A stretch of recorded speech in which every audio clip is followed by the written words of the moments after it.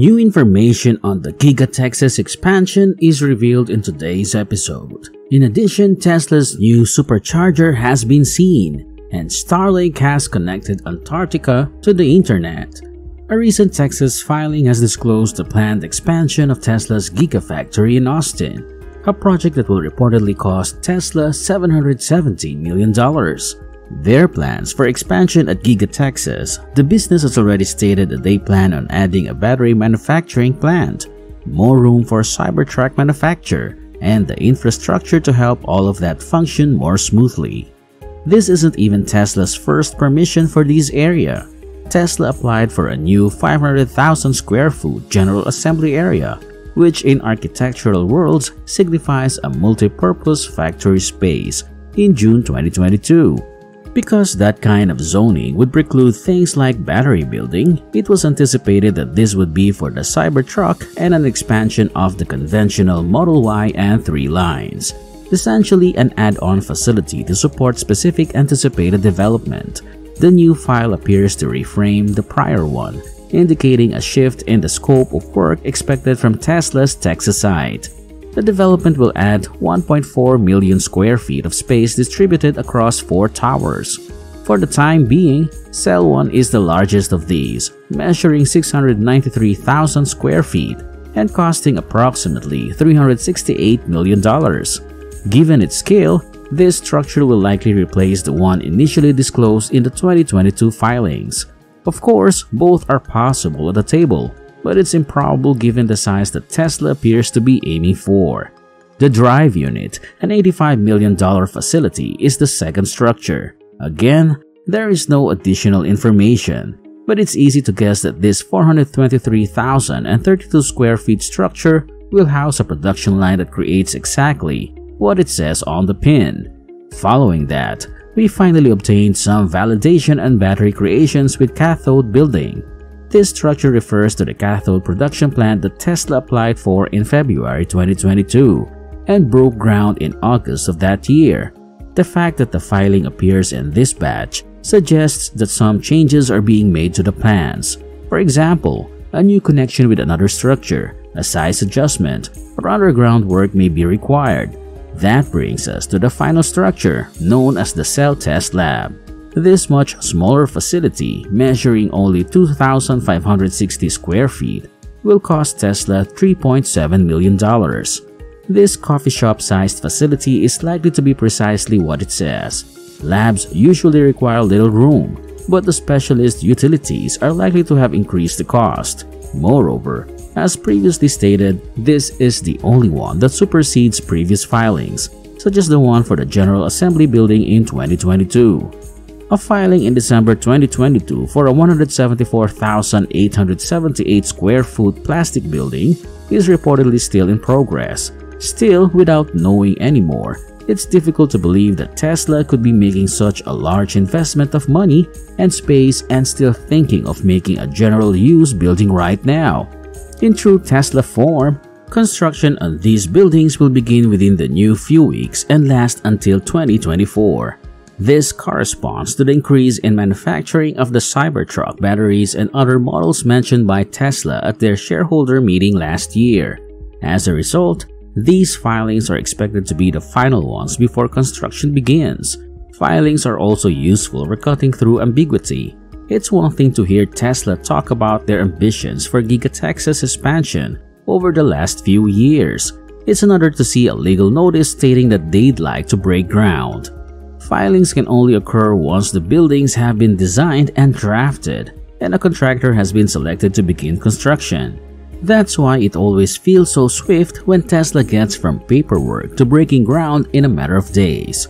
It's also excellent to have the assurance that Tesla will move battery manufacture on site, as promised. In addition, we know they're still collaborating with partners to satisfy the demand for their new 4680 cells.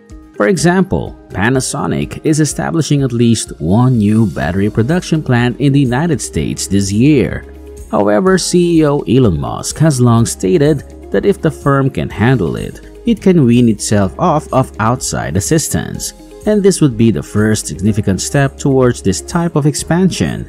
In addition to the Model Y production ramp-up, Getting Cybertruck production up and running this year necessitated a facility expansion.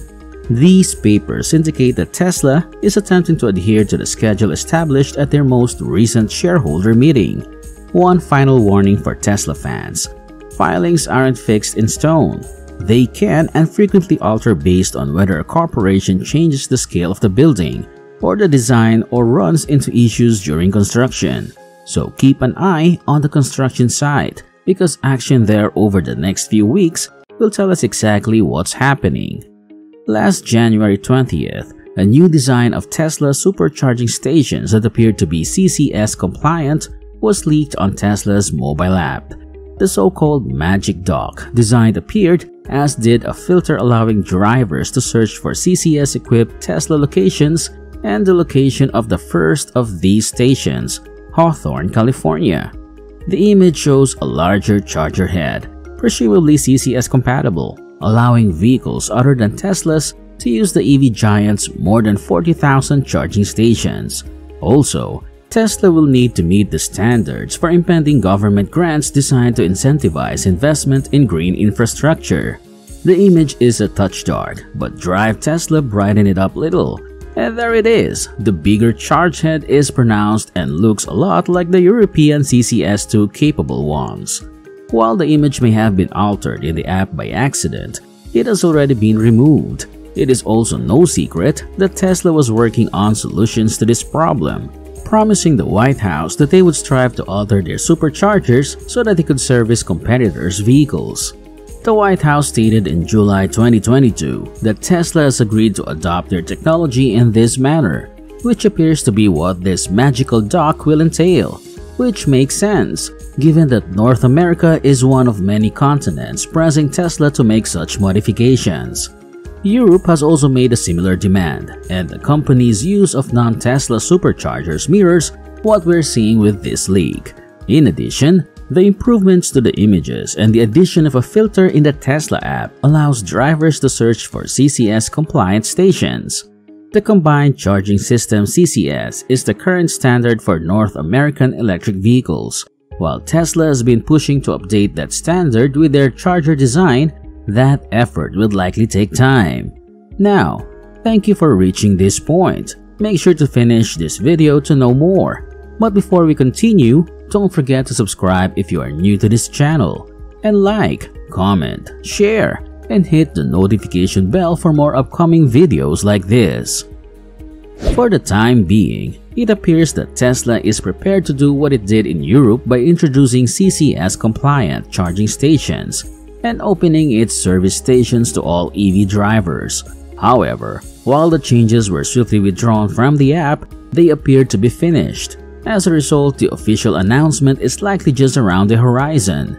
Starlink's primary goal of bringing the internet to the world's most remote locations has reached a new milestone, as researchers in Antarctica report that the satellite system is performing admirably. On January 21st, a tweet from field researcher Peter Neff reached us from the bitter cold of Antarctica, informing us the testing of Starlink is being conducted by both the Center for Oldest Ice Exploration and the American National Science Foundation's McMurdo Station, one of the continent's most populated areas.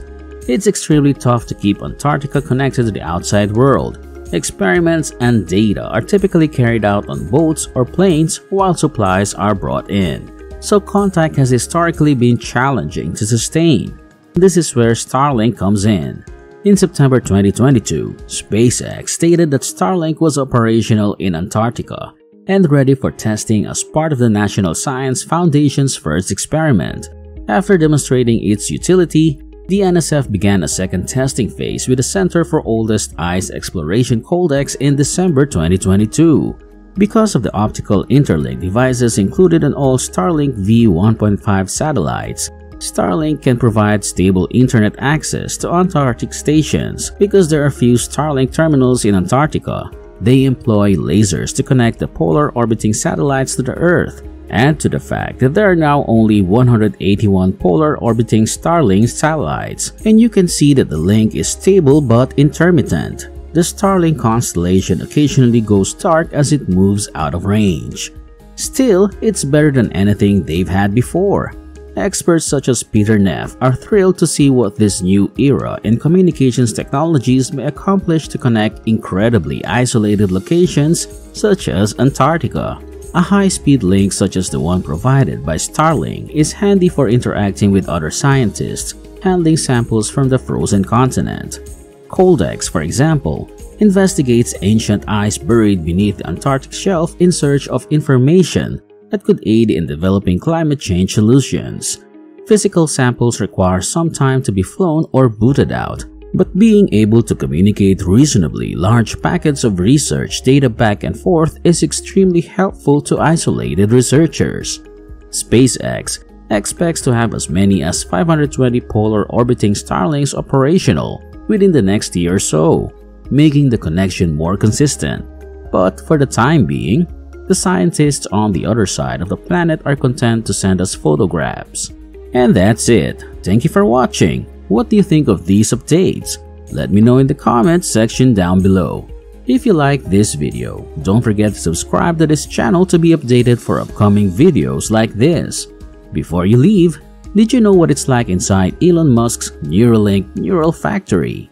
If you want to know more, make sure to click and watch this video here. See you there!